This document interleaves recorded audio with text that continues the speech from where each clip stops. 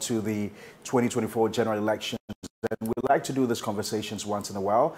I'm very excited to be joined by Mr. Captain Kofi Amoabeng. He is, these days it's difficult to introduce him. I know he runs a foundation, the Kofi Amoabeng Leadership Institute, where he mentors young budding entrepreneurs. He also plays golf, once in a while. But of course, he's the founder and first chief executive officer of UT Bank. Thank you, sir, for your time, and good to have you on Business Focus. It's my pleasure. It's always a pleasure having you on my show. How's the economy treating you? What a way to start. Well, I think everyone is having a problem. It's a matter of just positioning yourself, adjusting your lifestyle, and living within your means, and going along with the flow. So that's exactly what I'm doing. And incidentally, I'm in my pension age. So, and I'm not doing much because I also go to court, and there's a bit of a stigma about my name and the collapse of the bank and things like that. So I take it easy. Let's talk a bit about you launched the volume 2 of that book. How's it going? We did a volume 1, which was UT story, volume 1, Humble Beginnings, which was about my life, leaving the army, getting into business, and eventually founding UT, Unique Trust Financial Services, and all the problems with the new company. And that is to help new entrepreneurs and leaders to learn from our mistakes and what we did right. But the second book is also about building a winning team, how to expand, and the spirit and the culture that we had to create all those institutions. There's the third book, which we hope to launch in November when we inaugurate the second cohort of the Kofi Amoabeng Scholars. And that's going to deal with UT Bank, the rise and fall of UT Bank, more or less. You've got some bombshells in the volume 3? It depends on what you call bombshells. I look at the UT story, and it's like trying to explain how the Titanic sank. A whole lot of factors came together for the big Titanic to sink. Do you find it a grand conspiracy to? No, I wouldn't say that. I think it was. It's sad. If you take me out with the teacher, I find that it's really sad because it's a story of an indigenous company started from the basic, because we were just about 4 of us at Cantamanto with 1 table, no curtains and all that, and we grew it transparently. Everybody saw UT year on, year out, with our financials being published, up to the point where we even became a bank, and we went outside Nigeria, South Africa, Germany at some point. And I'm not even talking about the acknowledgements in Ghana. We're invited to go and talk in Stanford, in Oxford, Icon of Chartered Institute of Management Accountants, Johnny Walker, Giant. How many times do we create such local giants or brands that when we create one, we kill it without thinking about the cost, without investigation, without consulting the team, the directors or management or shareholders, and we just kill it. You've not been very charitable towards the Nana Akufo-Addo government. At least in the last interviews I've had with you, you haven't stopped at criticizing the government of its management of the economy. Thankfully, we've seen an end to the domestic debt exchange program. The macroeconomic indicators are beginning to show some good signs. Inflation is coming down from about 58% in 2022. Interest rates seem to be coming down. You must give them some credit at this time. Give who? The government. Well, I think you live in a different part of Ghana. Really. But it is a fact. I mean, that interest rates. Ask anyone on the streets, cut out all these economic jargons. You call them jargons? Listen, when I retired, my pension was worth about $6,500. And now it's worth maybe $1,300. Do you have to throw all those figures at me? Pensioner, my pay, when was it, 12 years ago, was over $6,000. It's now $1,200 by exchange rate.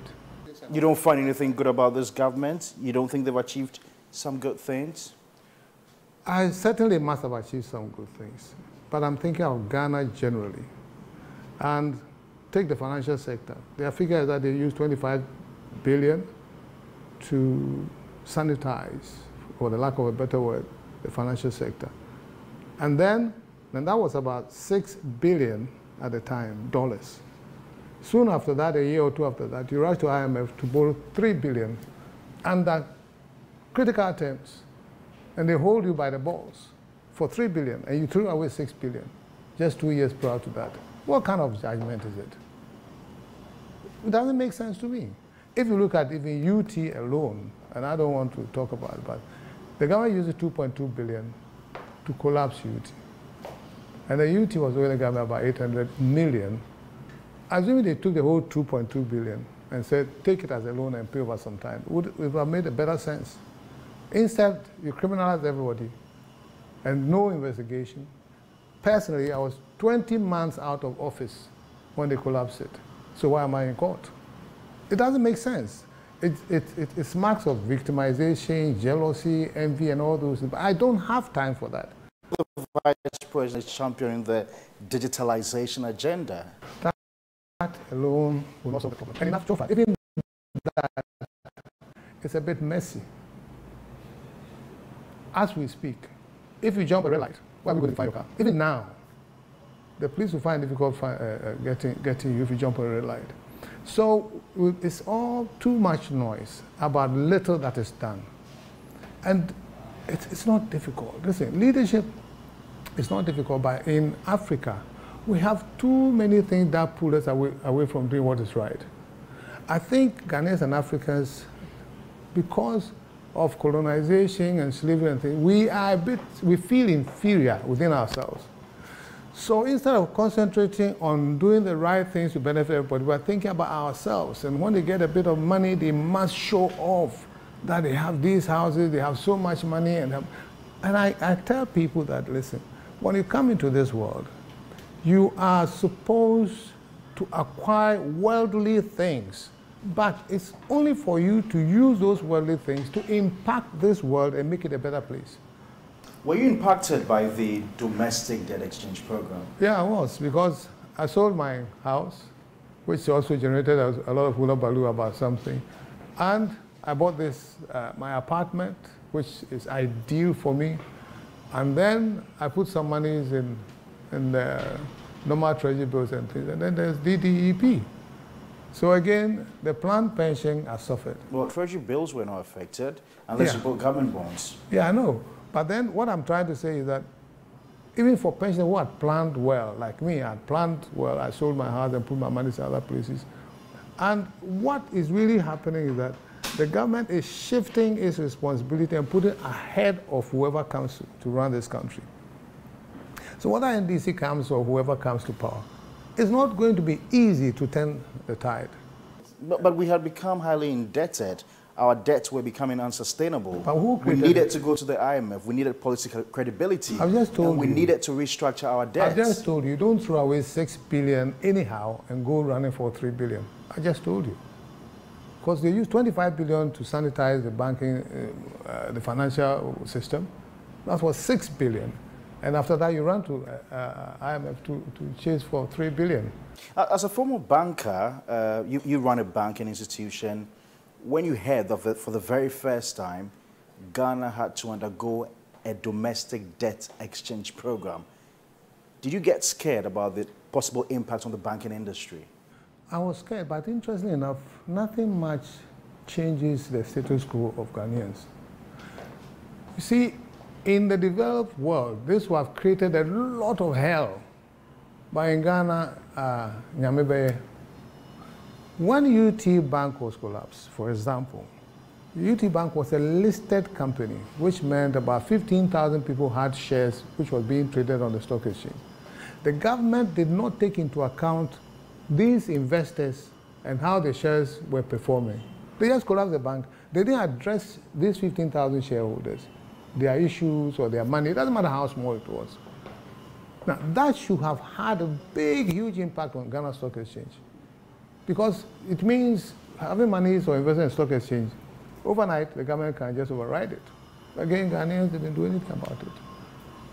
A whole lot of things that go on in this country, people in positions and things who are misbehaving, nobody calls them to order, nothing, and Ghanaians take it. And you call that being docile? Is that because you try to compare what's happened in Kenya only because the government wanted to impose certain taxes, and we saw the people's reaction to that, which subsequently led to the firing of the entire cabinet. People lost their jobs. The government had to call back, its earlier decision. And I think on that score, Kenyans have shown the way. But you see, it comes at a cost. So it's better not to get there. I mean, the damage of state property and things like that is quite huge. So you see nothing really working with the Ghanaian economy. You think that the government could have done a lot more better? Let me make it. The fact that the economy we are all there, we can wake up in the morning, go out and come home and go to the shop or market and buy something, it is working somehow. As the account will say, and so on and so forth. But it could be a lot better.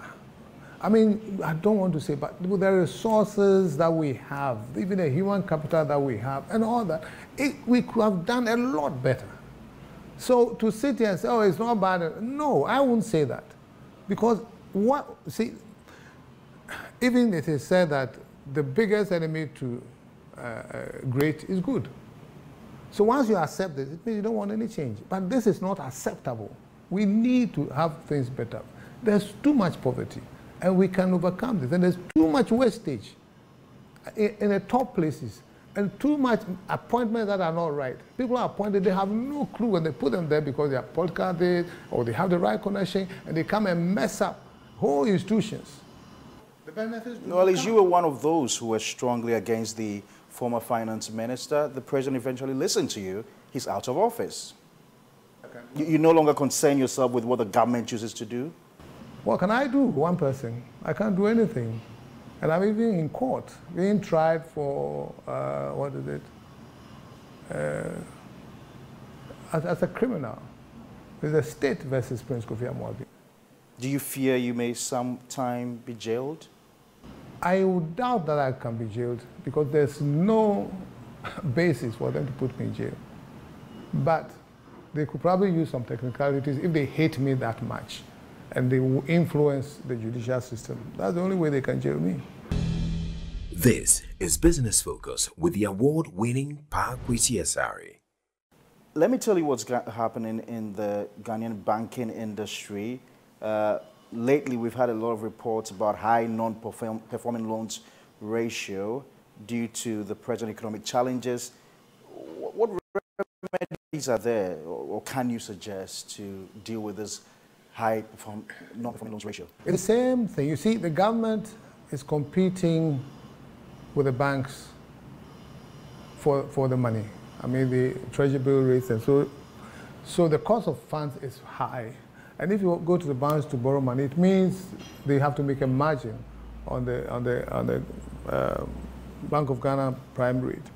Now, if you have interest rate in the 40% zone, your costs are just too high. Plus inflation running where it's running, and plus the dollar running again where it's running.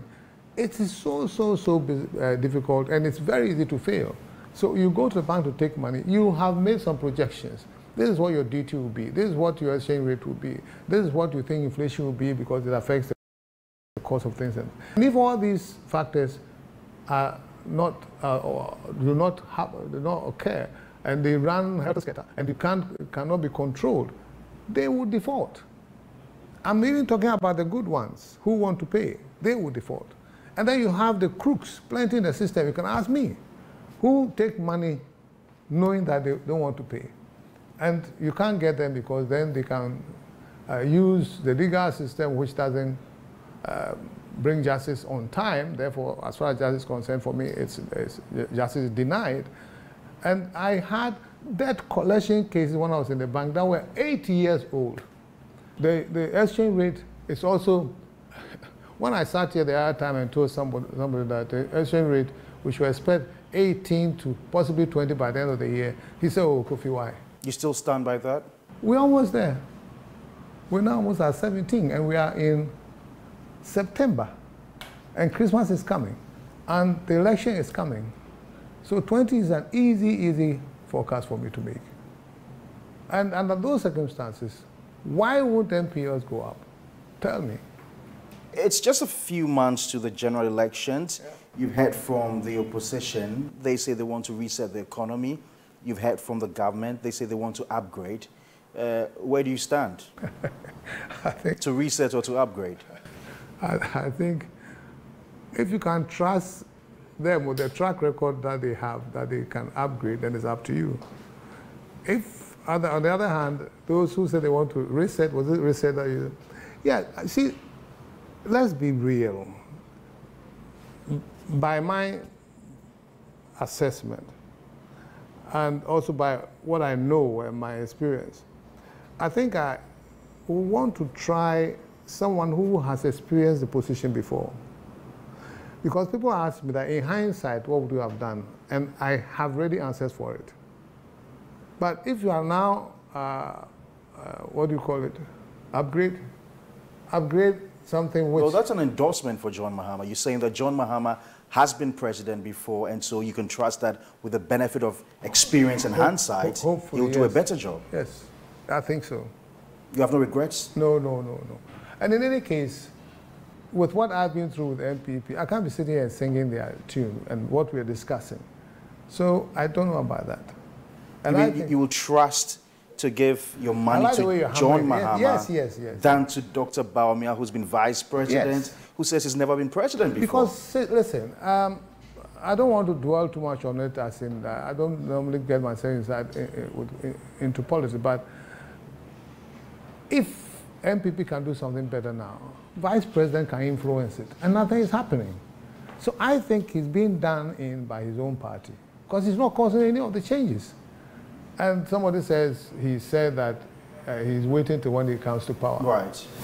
So Ghanaians he's going to take away the betting tax. Ghanaians will suffer until you come to... I don't think that sits well with me. Because if you have something to do, you do it, and we say, look, they are now doing things, and therefore we can have hope. Lately, I've seen people like Dr. Papakwesi Indum. He's had audience with the former president talking about a possible return of his banking license. Of course, the NDC, through John Mahama, have also said that when they come into power, they will ensure that some of these licenses are returned to the owners. Are you happy about this? It's good for the years. I mean, I think it has to be done legally. It's not that he comes and says, because I like you, I'll give you back your bank. I think they have to actually see if the cases presented against the various banks hold water. For those that don't hold water, what is the position in the judiciary? And if there's nothing wrong against you or no wrongdoing is found against you, then you can seek some kind of redress from the government. You'd be happy to have UT back? Not personally. The point is, I'm 72. I don't have anything that I want to prove to people. But if UT has to come back and the government feels it's the right thing to do and it's done legally, maybe we'll find some people to run the new UT. I will not certainly. I retired. I resigned from UT 20 months before it was collapsed. So I'm not going to rush back and say I'm back. No. But I think it's good for the government to look at each of them individually. Really? That's what we've done. We did it by regulation. When we started increasing minimum capital up to 400 million, it means that foreigners had to bring in those monies and to take those shares up. So you through their parent companies. Exactly. So the foreign companies could raise those money. The local companies could not raise it. And therefore, for some of the banks, you have to go to the foreign investors. And when they have majority interest, it's no more a Ghanaian bank. It's a Ghanaian bank in name. You know? So why should we leave the banking sector for foreigners to run? Really? Because they say they obey the rules They are more diligent. That's what I'm saying is the fault of the regulator. Because you can have special rules for Ghanaian banks, and the government must take special actions to ensure that businesses go to the Ghanaian banks for them to grow and become better. Deliberate. Yes.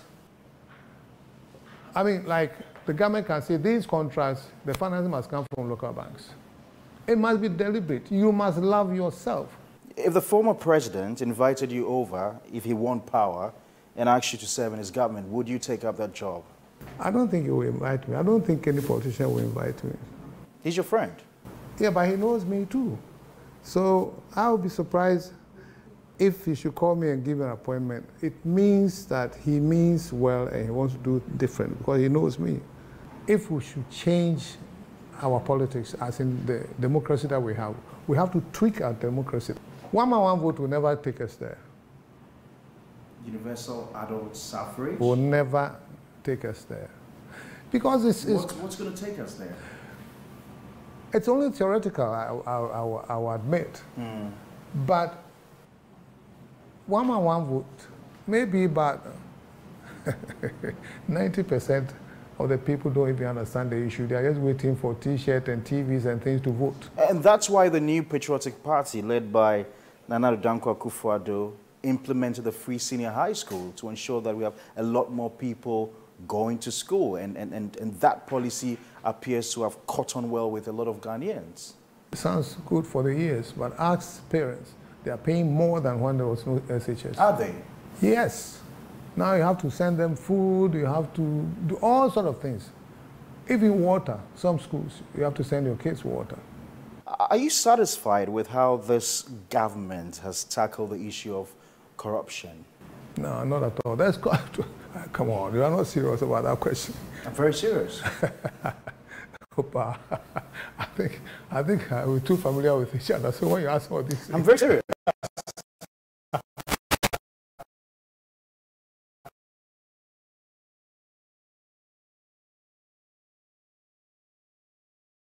I'm very, very serious, sir. I think the government is in corruption. And later the president wrote to the party that he hopes that he will be absolved. I mean, you made a judgment. So what are the courts going to do? And you see, they know themselves, as in the president and his people. And you must see that this guy's level of spending and the whole demeanor of the person and the assets he's controlling is way, way, way beyond his means and impossible. Won't you ask me a question and say, I'm saying I ate too much? The president must see it. So actually they are encouraging corruption because you see people who had nothing, have never ever worked before. All of a sudden they have all the cars and all the properties and people say they have bank accounts and they are traveling all over the place. They don't have a job to their name. What's that? So you think they are fighting corruption? No, no, no. And is that why you want a change in the current administration, only because you believe John Mahama can deal with the corruption of this government? He'll give it a better shot. You don't trust Dr. Bawumia dealing with his own people? I don't know about the MPP, but so far, I haven't seen them do a good job at all. That's all. The people have said that one of Mahama's difficulties over the years is that he's such a nice guy. He's too much of a nice guy. But he's got some experience now, and he knows that being that nice may not pay off. And if he says he wants to try it again, my vote is only one, but I will put it on him. Mr. Amoabeng, you know, some would say listening to you, you probably sound very peeved, very bitter with the NPP, and that's why you want to see their back. Because I wasn't born yesterday, right? I'm 72 years old. I saw independence. I was alive and kicking.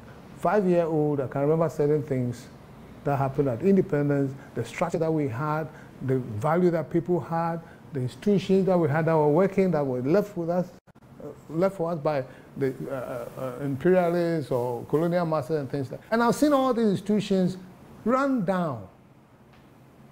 It's unbelievable.